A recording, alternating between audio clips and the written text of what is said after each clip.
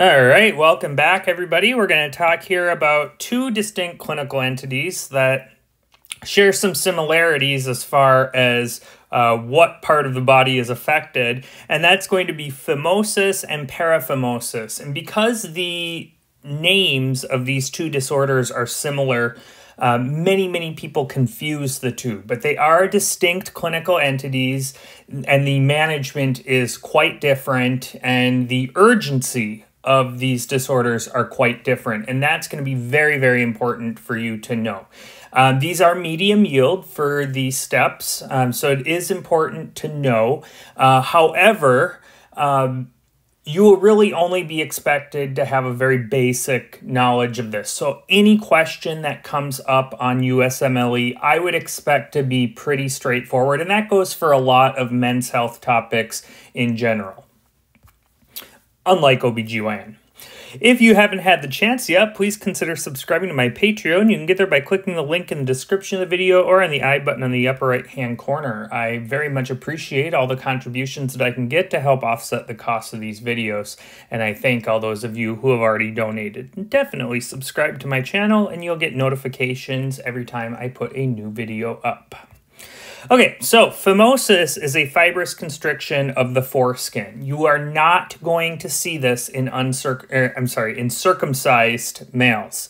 Okay, this is only going to be seen in uncircumcised males. So what happens here is that the foreskin covers the glands of the penis, and that foreskin cannot be retracted.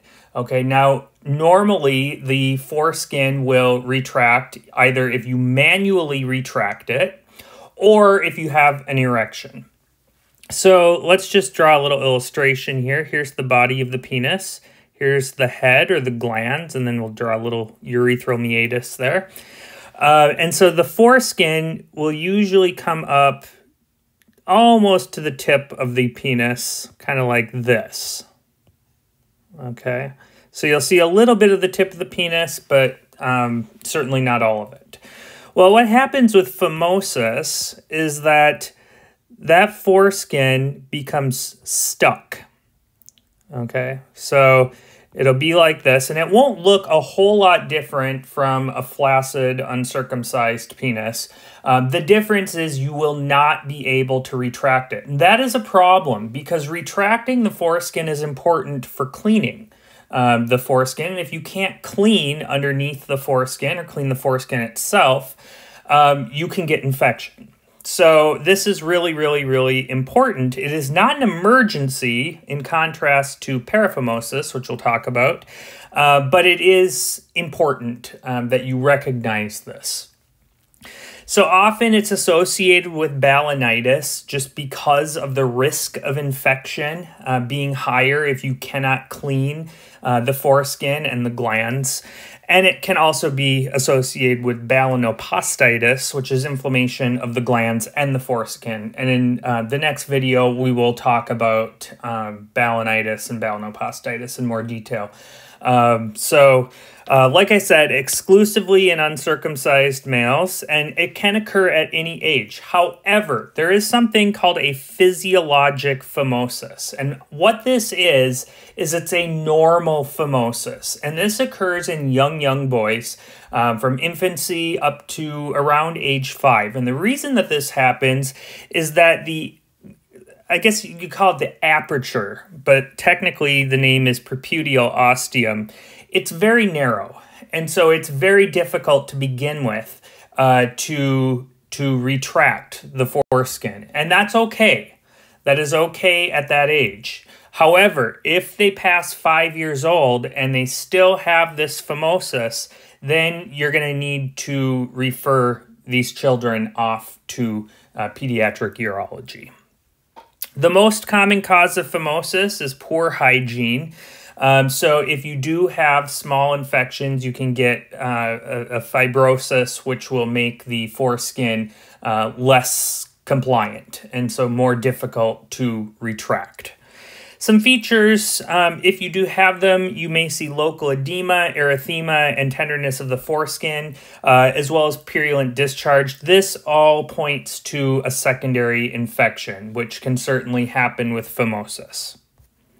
So the diagnosis here is clinical. The management, in many cases, you'll need to refer these patients to urology, especially if they're older, older children, certainly adults. Pain control, if there is pain, you just go with NSAIDs or acetaminophen would probably be better in children. And then you can attempt a very, very gentle manual retraction.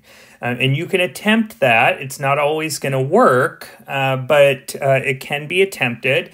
And certainly if you are able to retract the foreskin, then you have essentially treated the disorder. If you are not able to manually retract, then you should refer these patients to urology. They may need surgical intervention, which would be circumcision. Topical corticosteroids can also be useful as a sort of second line before we would send these patients off to surgery. So that can be useful. And then if there's any underlying infection, you want to treat that.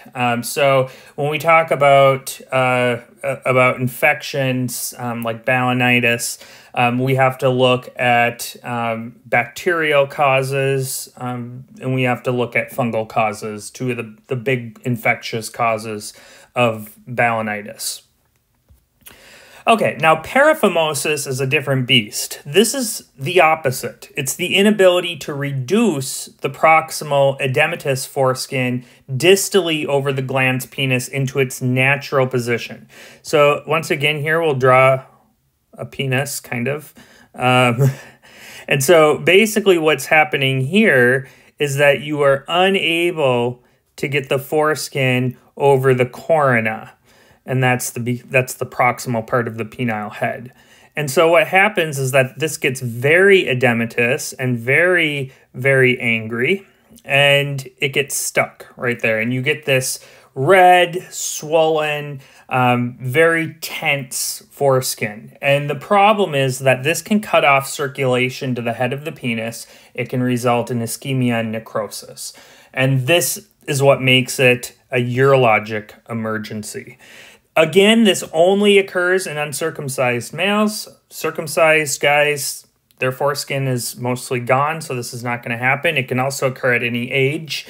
The most common cause of paraphimosis, and this is really important for all you nurses that watch my video, is not returning the foreskin over the glans after catheterization. So if you put a Foley catheter in, of course you have to retract the foreskin, clean it up. You put the Foley in, make sure that you replace the foreskin. That is very important because if it gets stuck, then you're dealing with a whole nother problem. So again, like phimosis, poor hygiene is a risk factor, and a history of phimosis is also a risk factor. Features here, it's painful. Penile pain, the area that's edematous and swollen is going to be very, very painful, and there can be urinary retention in children. Okay, the diagnosis here, again, clinical. There's no labs, there's no imaging that we need to do. We look at the penis, we can see that it's paraphimosis. This is not rocket science. So you want to make sure you inspect the glands for any kind of ischemia or necrosis. If they do have ischemia or necrosis, you're sending these patients off for emergent surgery. That would be a complicated case. If it's uncomplicated, you can refer to urology, get a urology consult. Pain control, so that can be anywhere from a local anesthetic to opioids.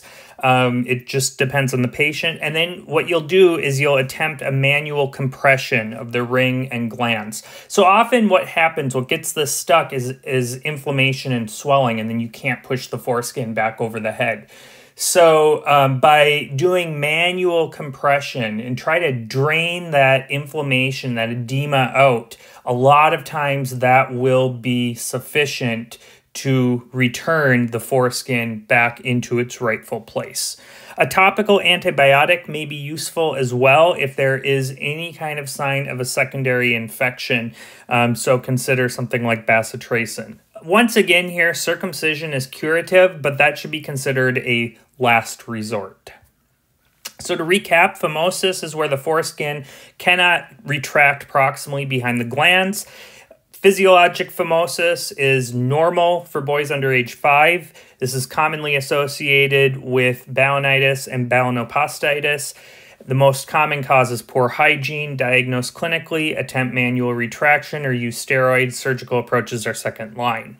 Paraphimosis is the opposite. The foreskin becomes trapped proximal to the glands, and this is an emergency. So the most common cause is failure to retract or return the foreskin over the glands after catheterization. This is also associated with infectious disorders of the penile skin, and this is diagnosed clinically again here. If you see evidence of ischemia or necrosis, these patients immediately go to surgery. If there's no evidence of that, then you can attempt that manual compression and try to return the foreskin to where it's supposed to be. If that is not sufficient, many of these patients will in fact need surgery.